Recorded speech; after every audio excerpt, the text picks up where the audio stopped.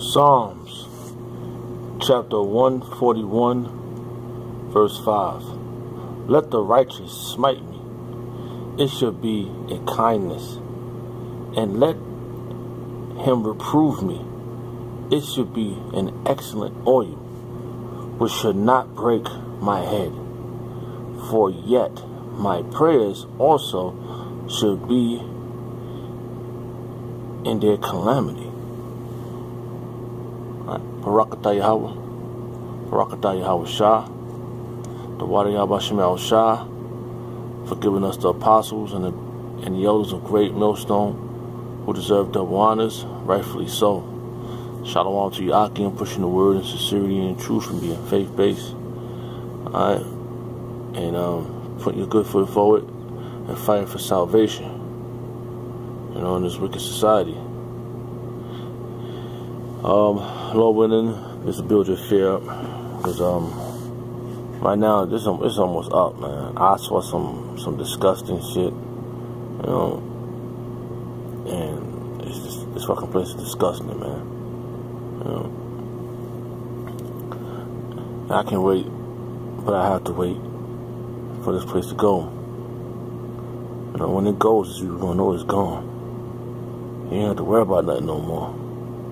These damn scorners, these scoffers, these bum ass, the 2/3, the Edomites, the Ammonites, the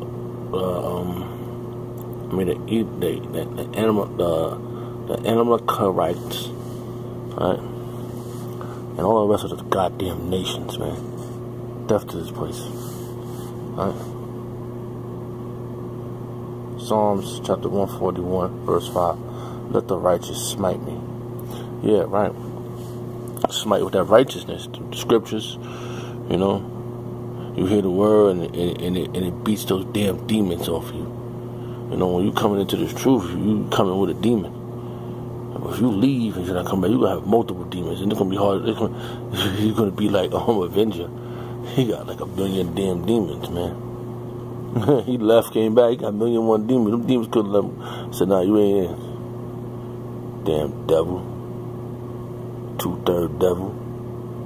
Let the righteous smite me, it shall be a kindness. It's kind. This is true love. Huh? And let him reprove me.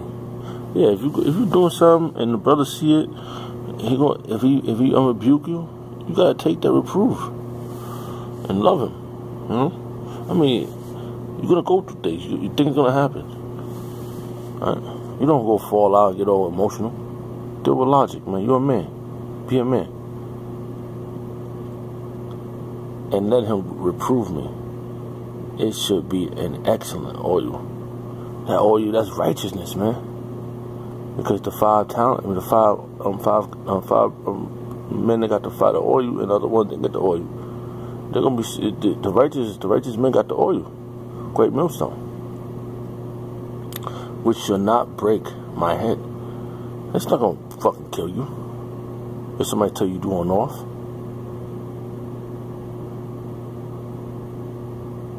For yet my prayers also should be in their calamity. And being in society, man, you're gonna see things, and that you gotta be a man and say, yo, fuck that shit, man. So you can't be capping saving hoes. You can't be trying to save individuals who ain't about the truth. You gotta think about the whole for elect. Salah. Alright, let's see here.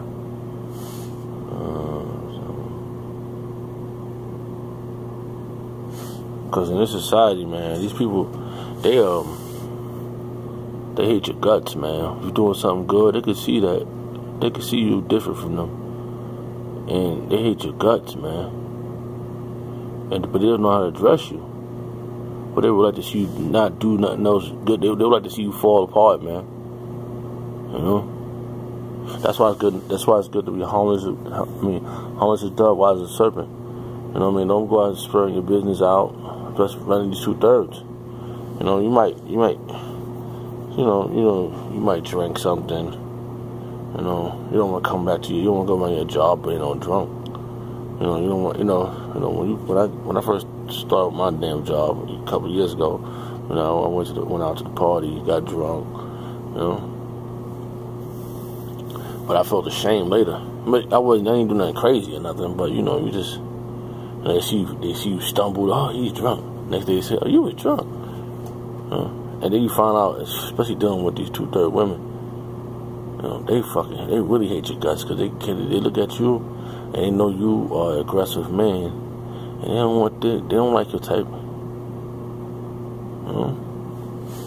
Like being like Yahweh Shah. He was aggressive. Alright. This is John chapter 8 verse 48. John chapter 8 verse 45. And because I tell you the truth, yea, believe me not. So like ye believe me not.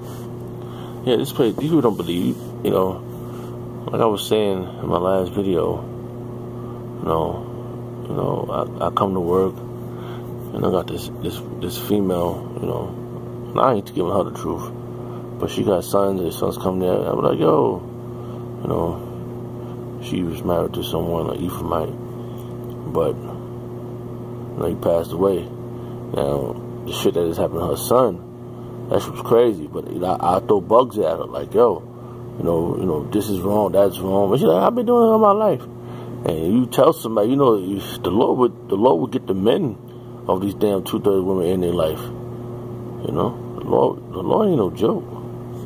And like I said, it says, and because I tell you the truth, ye believe me not. She gets that smirk on her face at me.